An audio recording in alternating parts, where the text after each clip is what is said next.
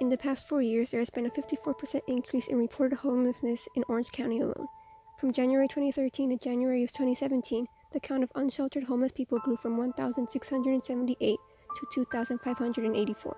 From our own personal experiences as Anaheim residents and from areas of high crime, we find through our community map, which can typically be linked in areas with a high population of homeless, we looked into the causes for homelessness in Orange County and compared the statistics of our homeless population to that of Orange County. Turning to our community members, we found that a few agreed that there is still an issue with the homeless population in Anaheim that could be improved.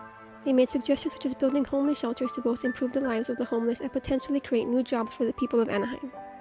While researching this topic, we found that there are currently 906 unsheltered homeless people living on the streets of Anaheim, California, and Orange County, or 35% of all unsheltered homeless in the Orange County, which consists of 4,452 people, and at the state level, California has a total of 115,738 homeless people, according to the Anaheim.net website.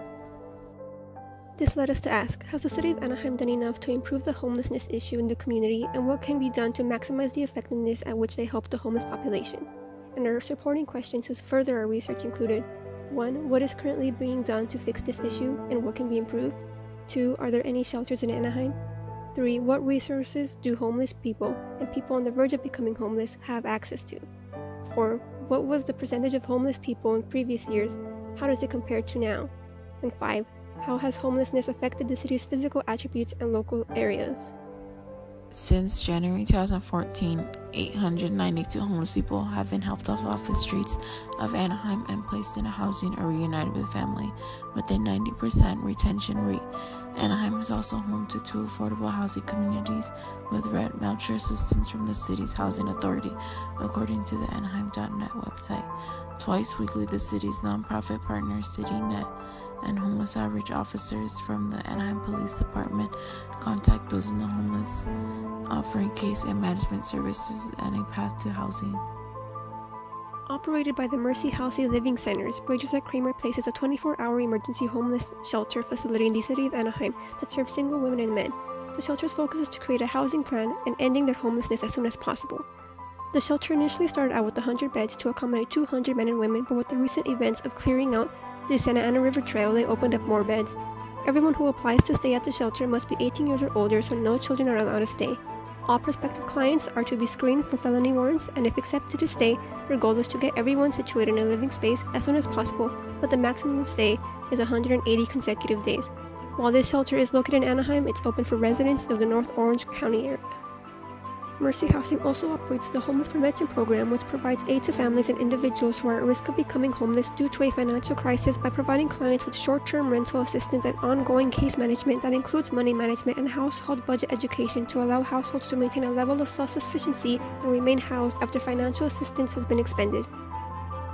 We found many other resources our city and county provides to those in need, ranging from financial assistance, temporary shelters, and mental health assistance, which forced us to change the way we started to approach the situation.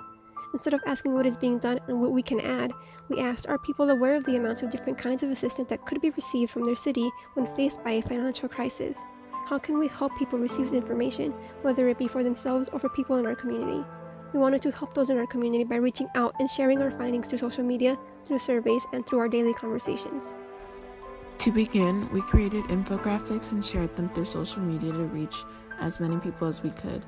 Through these infographics, we aim to shock and inform our community members with devastating facts of the rise in our homeless population and hopefully encourage them to take action on their own. Additionally, we created an informational blog which included all of the previous information noted, from the rise in homelessness, the programs available, and the shelters available to those most in need, and shared it through social media.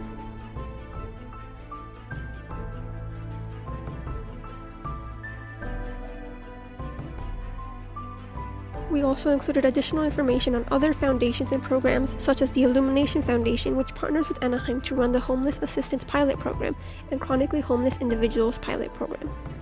The Homeless Assistance Pilot Program started in 2015 and aims to help homeless Anaheim families and Anaheim schools connect with services and housing. The Chronically Homeless Individuals Pilot Program started in 2017 and helps connect Anaheim's most vulnerable chronically homeless with services and housing. There are also more than 100 nonprofits and other groups doing weekly outreach in Anaheim. There's also different groups and organizations that are in Anaheim helping with the homelessness problems. One program is Pathway of Hope. Pathway of Hope aims through a faith-based community effort of prevention and support services to build self-sufficiency and end hunger and homelessness for families and individuals in need.